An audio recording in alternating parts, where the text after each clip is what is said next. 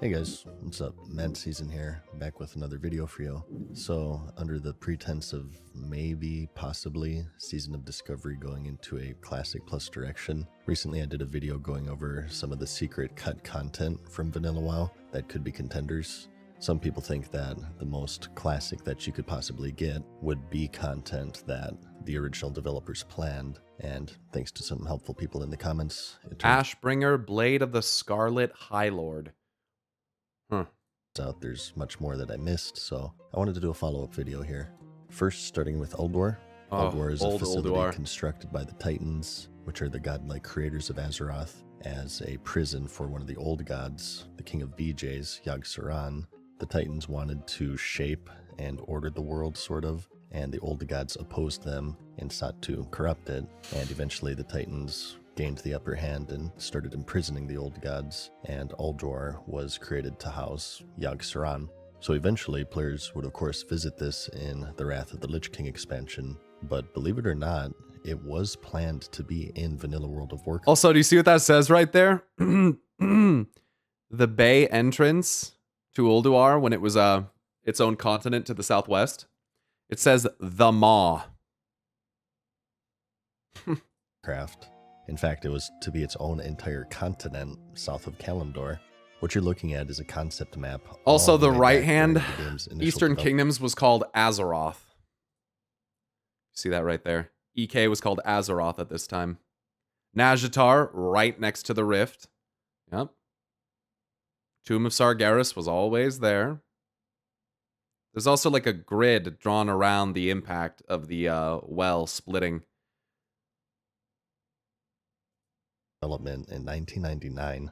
Also funny to note that Kalimdor itself was way smaller, a fraction of the size of the Eastern Kingdoms. So interesting that Cthulhu maybe wouldn't have been the only old god that players would encounter in Vanilla. No one can agree on what Classic Plus is, but what I often see are new zones. In the last ones we talked about some unfinished ones here and there, such as Hyjal, Uldum, Kothalas, and these would eventually be fleshed out in later expansions, and as with Ulduar, but only as an enclosed raid, not a continent, so I think this could have some potential. Really, what if they decided to expand Ulduar to where it wasn't just a raid, but like we found out that there was like more to the north or like hidden under the sea or something like that? It'd be cool if in the Last Titan, if when we go back to Northrend, if they revealed that there's a little bit more to that whole facility than what we saw. As far as they got was just this map. They never made the terrain for the zone or any modeling or anything, but it was planned. In the last video, we talked about the mostly abandoned Ashara zone. There's a cut MOBA battleground there, as well as an abandoned dungeon, and somehow I missed the biggest one, and that's the Timbermaw Gate. In the northwestern area of the zone, you'll find a bunch of furbolgs wandering about, and tucked away in the corner is a very large and imposing gate that looks like it was meant to be something. There are a couple of theories. That almost looks like a big Titanic, that could be old, like, Titanic or Dwarven style, it's furbolgs as well, so I feel like we're talking, this is very much like a Trog situation. Ancient, more native, primal species around Mountainside Vault that we never get to go into. That just for some reason screams Trogs to me. As to what? First is another dungeon, Ashara, because the developers realized that a zone that's essentially a giant cliff is really annoying to navigate, was kind of abandoned, and the whole area is ripe for unfinished content, as mentioned earlier, so some theorize that this was intended to be a furbolg dungeon, or maybe possibly even a raid.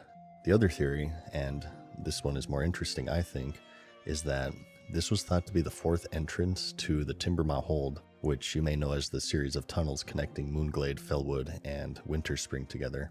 Inside the tunnel, you can sort of find this out-of-place wall, possibly indicating a quick patch job once the idea was scrapped. And this is where it gets really interesting.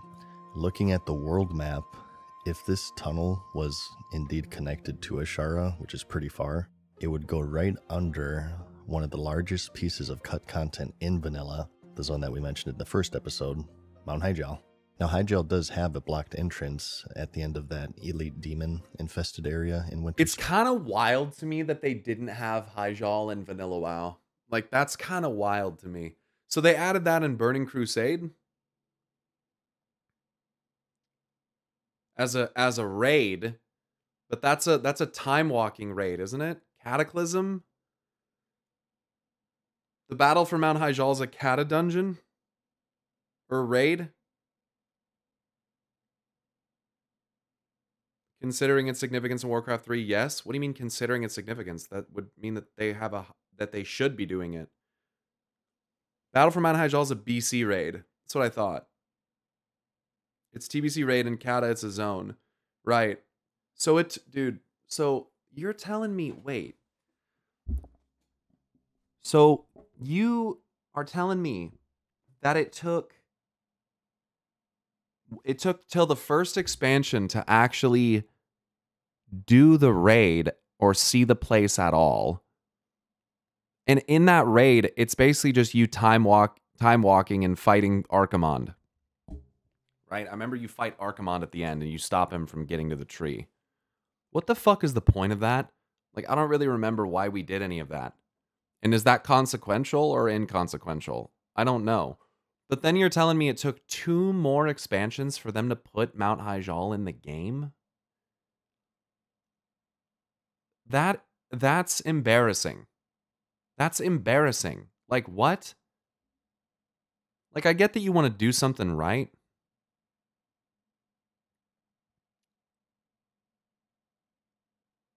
But, like,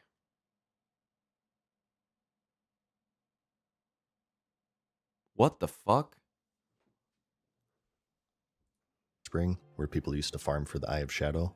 But as some of you know, when it was finished in Cataclysm, it had those Barrow Den tunnels as part of some quests, so I wonder if maybe the original plan was to connect Ashara here, and halfway between it, it could connect to Mount Hyjal, and maybe serve as an alternate entrance where, if you took the time to grind out reputation with the Timbermaw, you could gain safe passage instead of going through this gauntlet of elite demons. That'd be sick. If Classic Plus were to ever be a thing, and they were to implement Hyjal, I think this connecting area, as described, would be a really cool addition, and sort of knock out 2 pieces of cut content at once. It's a great idea. And next, we have the Dalaran Bubble in the Altreich Mountains. Dalaran is known as the City of Mages. It was founded after the War of the Ancients during the early days of human civilization, and it became the center for all of the mages in Azeroth, sort of like the Citadel from Game of Thrones, with the Kirin Tor essentially being the maesters.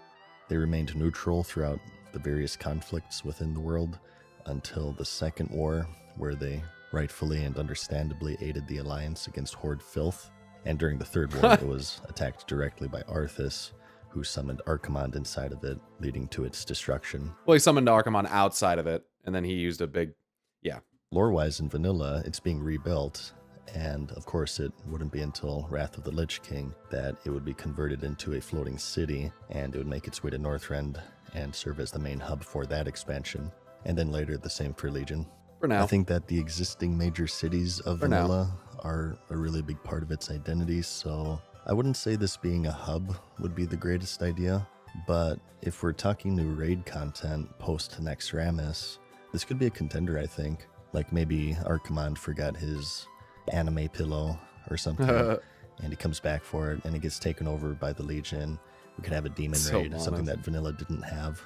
Kind of a tangent here, but speaking of cut content and giant pink bubbles protecting cities, here we go. The Warlords of Draenor expansion, you might remember that Shattrath.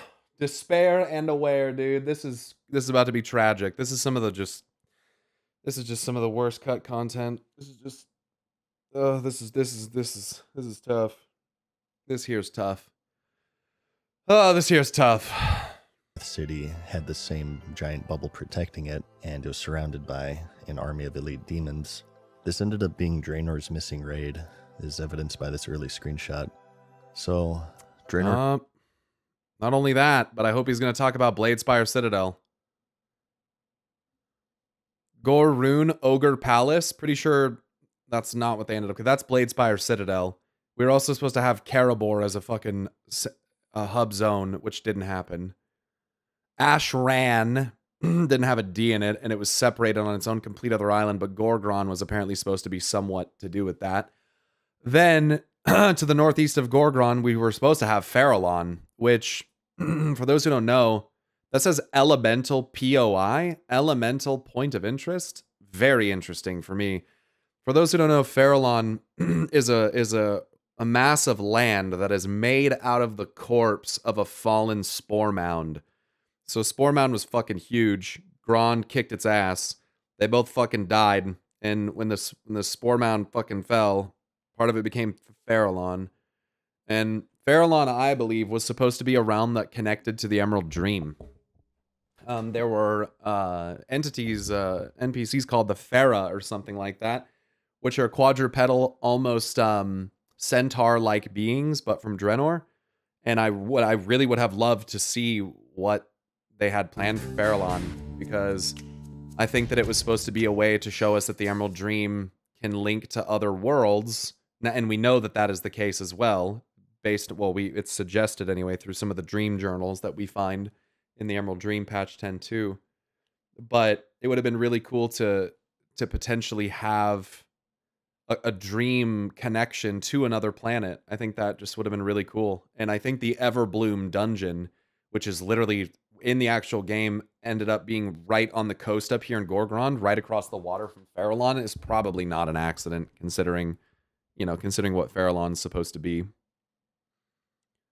Also, inside of the Everbloom, you find primals who are plant creature people, very scary, who use like spore-based mind control on things.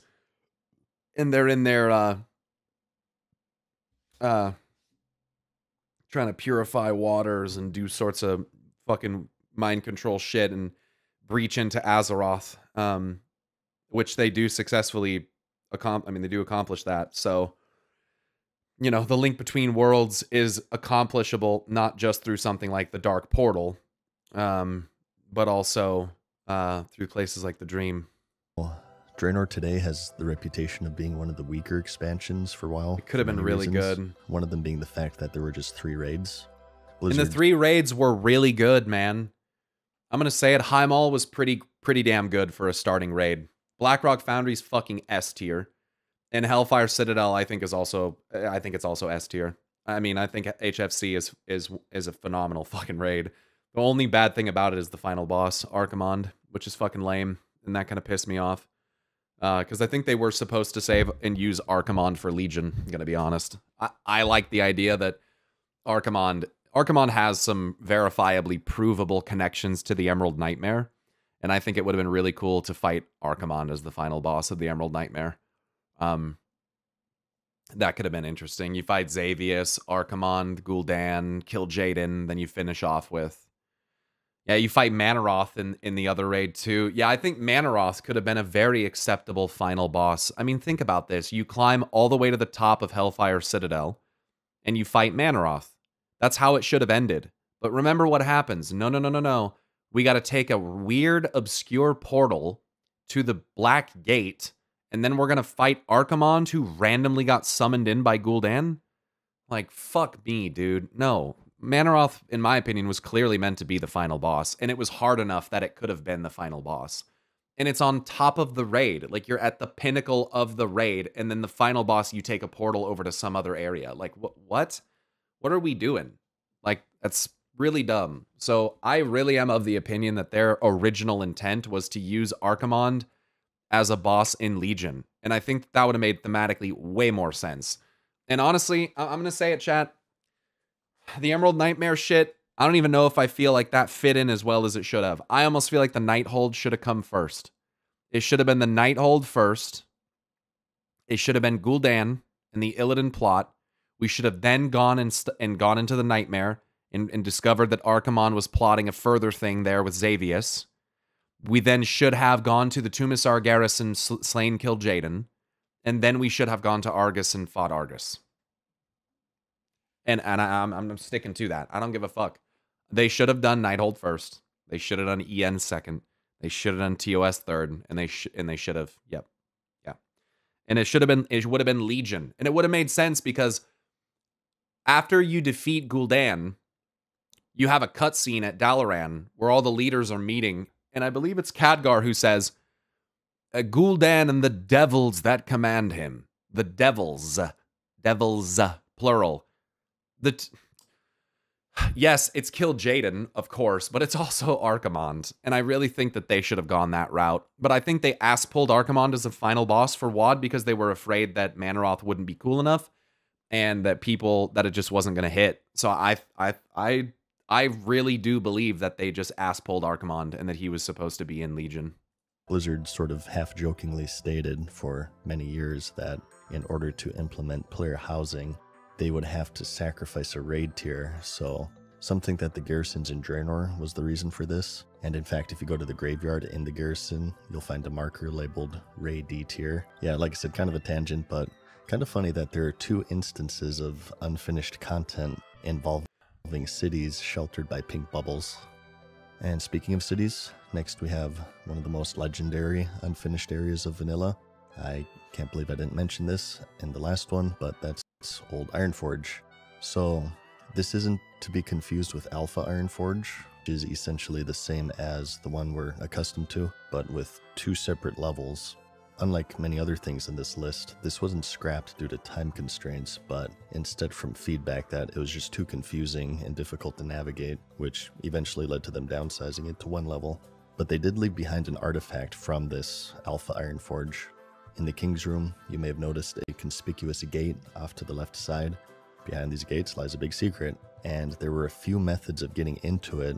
The one that I remember is that at a certain point in the game's history, for some reason you could initiate a duel right here next to the mailbox near the bank, and if you started it and you made a beeline all the way around to King Magni's room, you could reset the expiration timer by going near his throne, and then you would have one player stand near the door, and you'd either sheep or fear them so they get forced through, and what they would find would be an abandoned tunnel system. That's so clever. To the core of Ironforge, this remnant of the original Alpha. And this is one of the ultimate secret hidden areas in the game. So Old Ironforge literally sits, I guess I'm not surprised, right on top of a magma pool coming from within the mountain. Interesting. And what they would find would be an abandoned tunnel system leading to the core of Ironforge, this remnant of the original Alpha. And this is one of the ultimate secret hidden areas in the game that players would glitch through. Going up the stairs, you have this sort of ritual area, and taking a right at the fork, it sort of loops around, and you have this... That's the area where... Isn't that the area where Magni got turned to diamond? Areas in the game that players would glitch through. This area right here that has, like, giant crystals in this fucking ceiling? Yeah, who would have thought? Going up the stairs, you have this sort of... Like, what the fuck? These are sketchy-ass looking crystals? What the fuck? ...of ritual area, and taking a right at the fork, it sort of loops around, and you have this precarious climb along some ridges overhanging a pit of lava. As players would eventually find, this area would be finished in the Cataclysm expansion.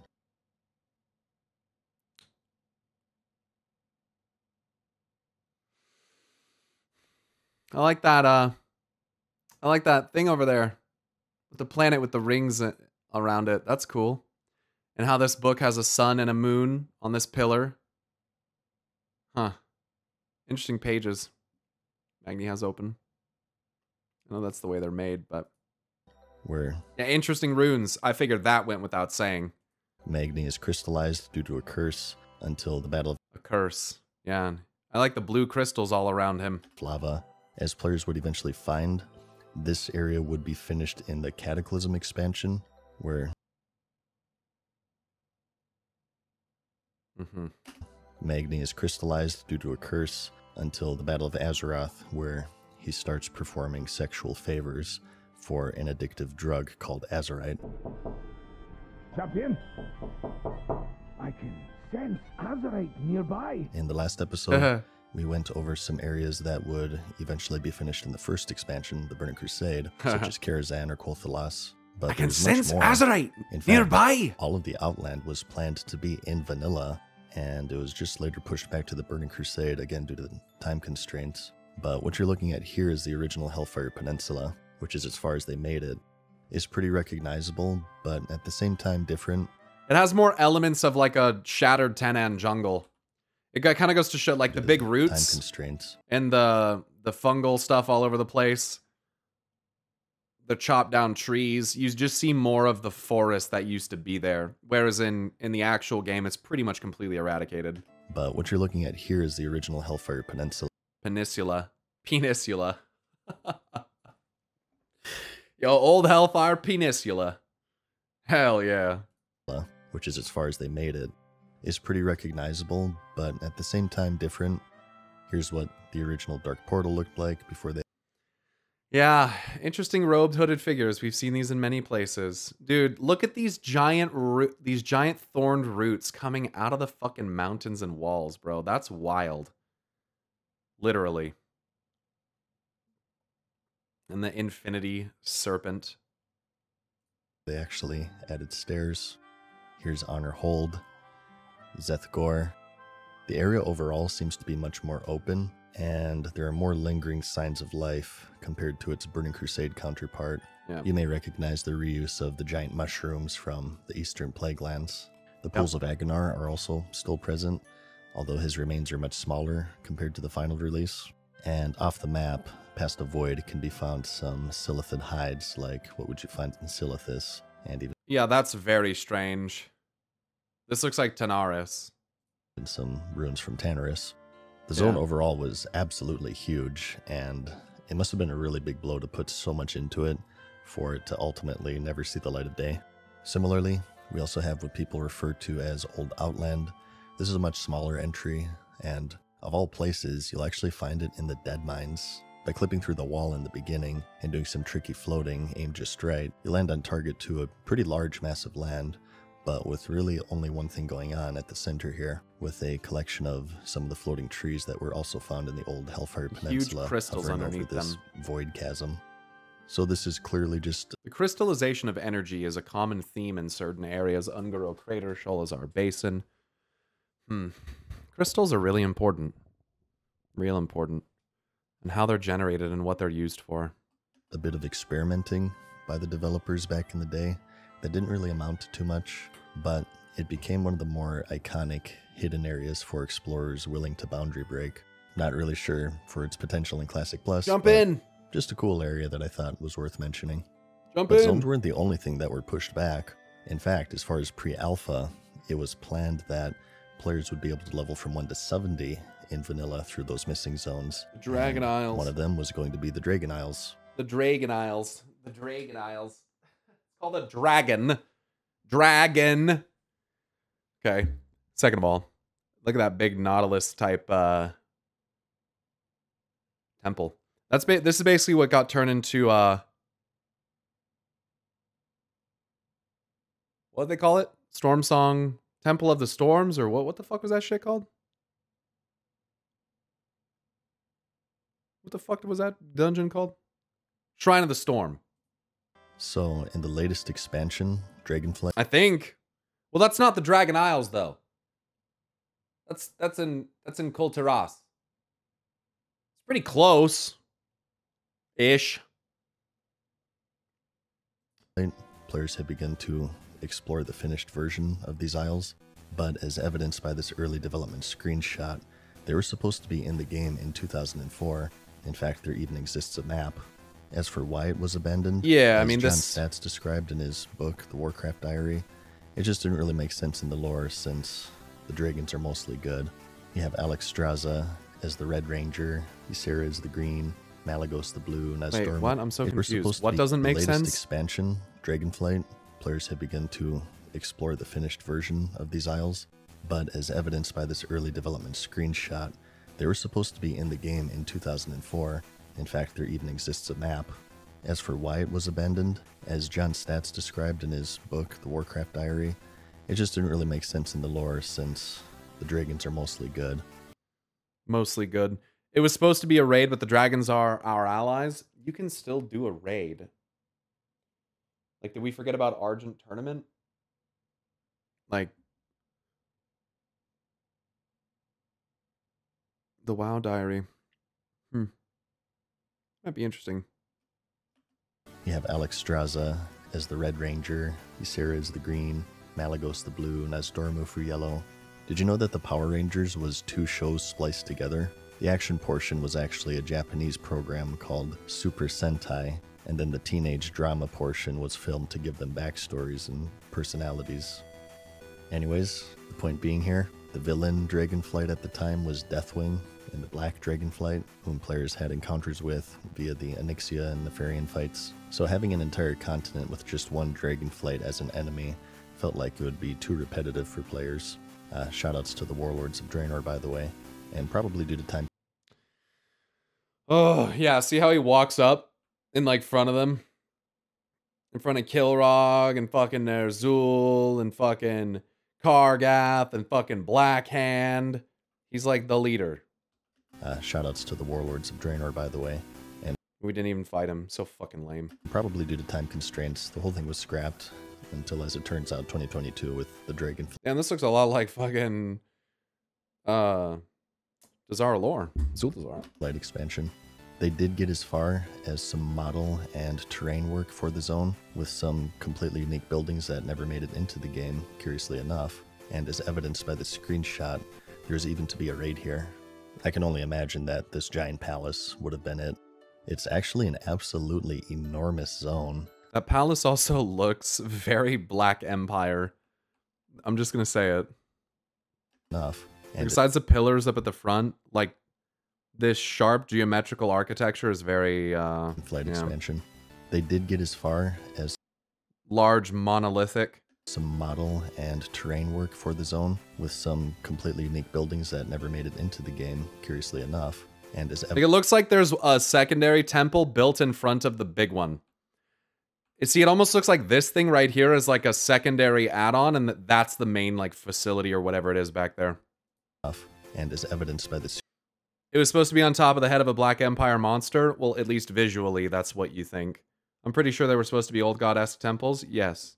Screenshot did get as far as some model and terrain. You can pretty clearly see when looking at it. The whole thing was scrapped.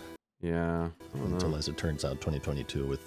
And as evidenced by the screenshot, there's even to be a raid here. I can only imagine that this giant palace would have been it. It's actually... Yeah, that section right there especially is like... This right here... That's... Yeah. That's... Makes me wonder where Blizzard got the idea for Tide Sage Raid and BFA. Actually, an absolutely enormous zone. So again, it must have been a pretty big blow to... It's like the Storm Song Valley, like I said. It's like the Shrine of the Storm. It looks like an old god, yes, but it's big and it's made out of stone. It's carved in from a mountain or something like that. All of this work into it, only... Jessica, thanks for the Prime for 2 months. But that's about it for this episode. Thanks for letting me Good be video. your tour guide. If you have more stuff that you think is worthy, there's more in that coverage, than I was feel free to expecting. leave it Some in the good shit. comments. But I think between these 2 episodes that I put out recently, if SOD were to ever go down a classic... There's more to show here. Which who knows if it'll happen. I think it's safe to say that there's no shortage of content that was planned by the original developers. I think there's a key art visualization of the place. Oh, that'd be nice to look at. Even if none of that happens, I hope you at least found the video interesting. I think exploration is honestly sort of a lost art in today's goal-oriented player base. And I kind of feel like doing more stuff like this, so you can expect more videos similar to this in the future. We'll probably go expansion by expansion, and we'll look at everything that ended up on the cutting room floor. Regardless of all of that, like the video if you liked it, because great video. See you in the next one. Peace. Nice. I like his outro. That's cool.